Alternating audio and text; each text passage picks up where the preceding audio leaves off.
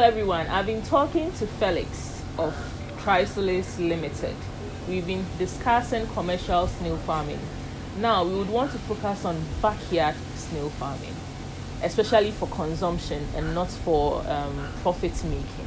So Felix, Hi. if I want to have my backyard snail farm, we've discussed the greenhouse and all of that, but my space is so small.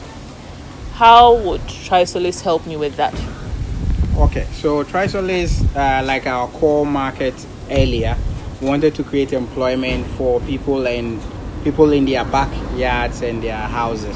So we're still having forgone the smaller people who want to do something small at their backyard. So we have setups like these, which are called the tabletops or the wooden pens. Okay. So the wooden pens were created just for that purpose.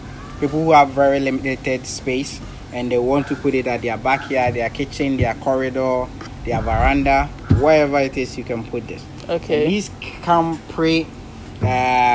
formulated with a lot of goodies.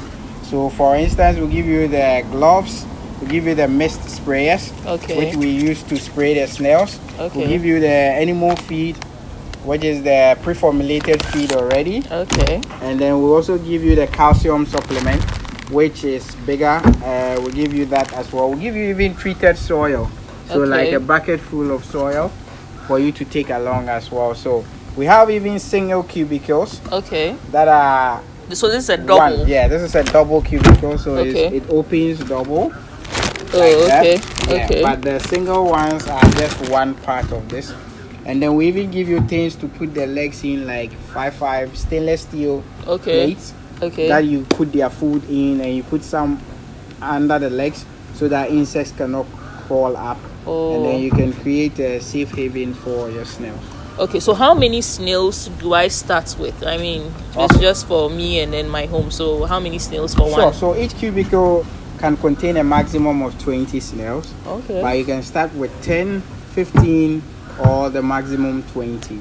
Okay. So that is dependent on the space you have. Okay. So the double one will take 40, which is 40 snails, Okay. because it's double compartment. Mm-hmm. And there's another one that is a 3 cubicle one that you can also use, which takes 60 snails depending on the size and where you want to put it. Okay. So say I want to go for the single cubicle Yes. one. How much would that cost me plus all the Okay. goodies So it comes with? That comes with 20 snails that Okay. are point of lays that are going to lay. Okay. It comes with the gloves, the protective gear, the nose mask, the mist sprayer. Okay. We'll give you up to 5 kilos of feed, and then we'll give you up to, I think, 2 kilos of Calcium. the calcium powder. And that will cost you 700 cedis, 700. including the box. Okay. Because we provide free training, we don't charge for the training. Okay. That's good. So when I start with that 20, how long would it take for me to start consuming them? I mean, Okay. how long should I wait before I Sure. can start consuming? So the ones we give you are already a year and a half old. So Okay. they are sexually matured. You can eat them, but you can wait for them to lay eggs, maybe before. So once you get them, in about 2 months, they should lay eggs. Okay. And then you can now choose to eat them and leave their eggs for the next season. Okay. Or definitely there will be a need for you to expand. Okay. So after that you have seen that, oh, they work and everything is good, then you can maybe plan on moving into a larger structure Okay. than you are now. Yeah. Okay. So Felix, you said you would, for one pen, right? Yeah. You give me 20 snails. Now it means that those 20 snails, when they start laying eggs, that's about a total of 800 eggs. Yes.